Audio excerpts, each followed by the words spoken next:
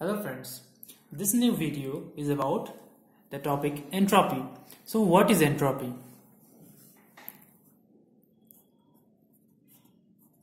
Measure of systems thermal energy per unit temperature that cannot be converted into work. So what is entropy basically? It is the measure of system's thermal energy per unit temperature that cannot be converted into work, or it can also be said as the measurement of randomness of a system. Now let us see what is Claussius theorem. So now let us see what is the statement of Claussius theorem. Let a system to be taken from an equilibrium state I, another equilibrium state F. So if you take a system from an equilibrium state of I to another equilibrium state of F by following the reversible path IF. Let reversible adiabatic process IA be drawn through I and another reversible adiabatic BF be drawn through F. Then a reversible isotherm AB is drawn in such a way that the area under IABF is process IF. So from the equations we can establish this formula, that is heat from I to F is equal to U of F minus U of I plus work done, that is WIF, or Q of IABF, that is of the whole process, that is equal to U of F minus U of I plus WIABF, that is work done in the full process of IABF. So therefore we can write work done in IF is equal to work done in IABF. Therefore Q of IF is equal to Q of I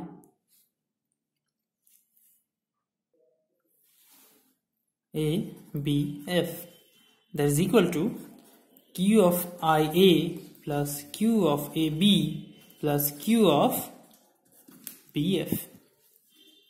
Since Q of IA equal to 0 and Q of BF equal to 0, therefore Q of IF equal to Q of AB. Now let us see the derivation of entropy process. So here we will represent a reversible cycle and we will split into a large number of Carnot cycles. So let us make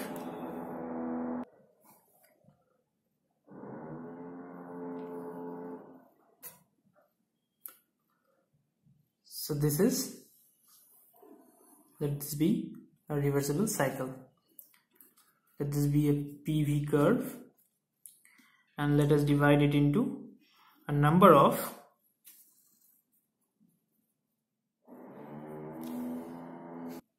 So as you can see, I have completed the PV diagram by dividing this reversible cycle and splitting it into many Carnot cycles. So this will be, let this be dq1, let this be dq2 and dq3 and here dq4, like this. Now for the elemental cycle ABCD, that is A, B, C and D.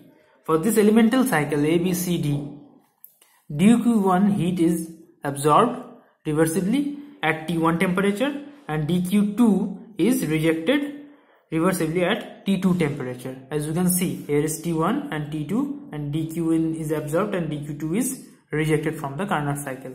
Therefore, previously I have told you, we can write d of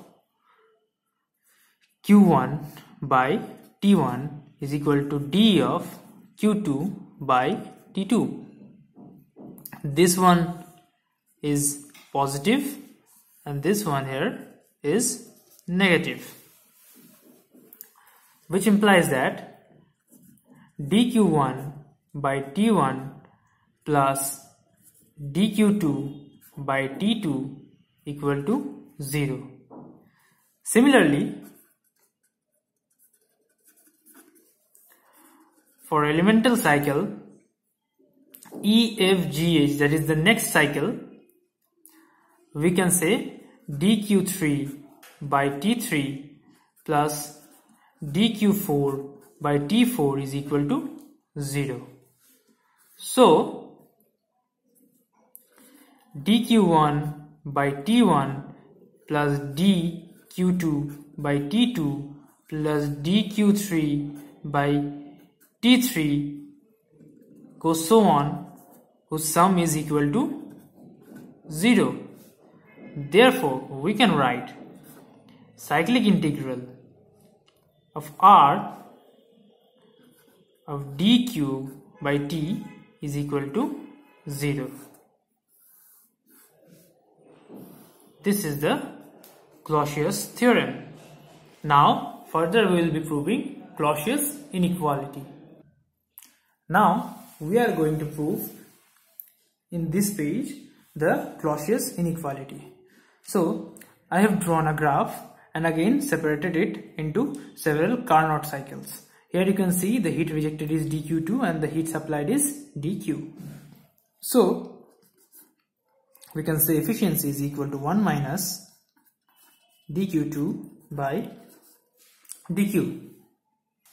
Now, we know that the efficiency of any general cycle will be less than or equal to the efficiency of any reversible cycle. Hence, we can write 1 minus dq2 by dq will be less than or equal to 1 minus dq2 by dq reversible. That you can understand, which implies that dq2 by dq will be greater than equal to dq2 by dq of reversible, which implies that dq by dq2 will be less than equal to dq by dq2 reversible, since dq by dq2 reversible is equal to t by t2, we know. Therefore, dq by dq2 will be less than equal to t by t2. For reversible process, ds will be equal to dq reversible by t, that is equal to dq2 by t2. Let us consider this. Therefore, for AB, dq by t will be less than equal to ds. Therefore, for any cycle, cyclic integral of dq by t will be less than equal to cyclic integral of ds. So, previously we have derived this. Now, we know that entropy is a property and cyclic integral of entropy will be 0 since it is a property. So, which implies that cyclic integral of dq by t will be less than or equal to 0. So, this is for a process. Therefore, the most important conclusion from examination point of view is number 1. If dq by t is equal to 0, then the process is reversible. Number 2, if dq by t is less than 0, then the process is irreversible, but possible. And number 3, if dq by t is greater than 0, then the process is impossible. So always remember these 3 possibilities, and these are very important from the examination point of view. So that's all for this video. Thank you very much, and in the next video we will see about entropy change in different processes. Thank you.